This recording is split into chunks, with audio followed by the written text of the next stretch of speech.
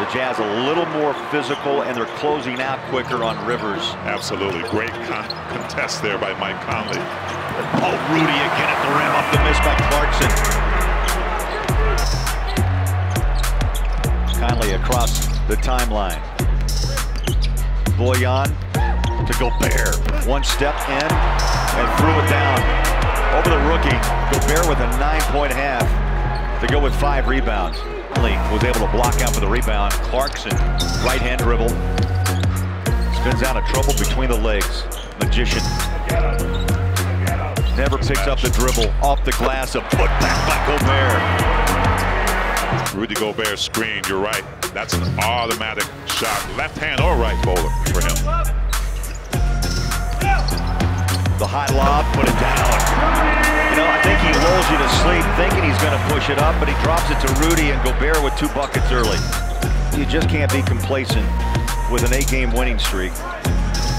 You got a rematch, as we mentioned, with New York, and then a couple of tough ones with Dallas. Big bucket. How about the follow-up by Doak?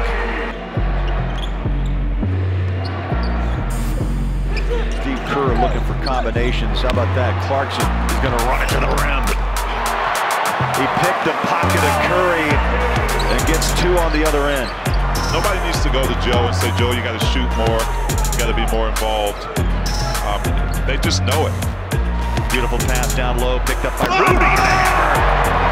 Oh, look at him just growl at the Jazz bench. But the pass by Joe.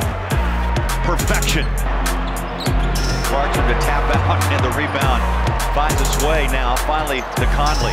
He'll lob it to Royce again, and the Jazz are running Dallas out of the house. Yes, they are. Royce O'Neale doing a great job of staying down on Luka Doncic, not going for the pump fakes tonight. Tonight. If he does, it'll be a new record for threes made by Joe. Nice save, Royce O'Neale. Here comes Utah.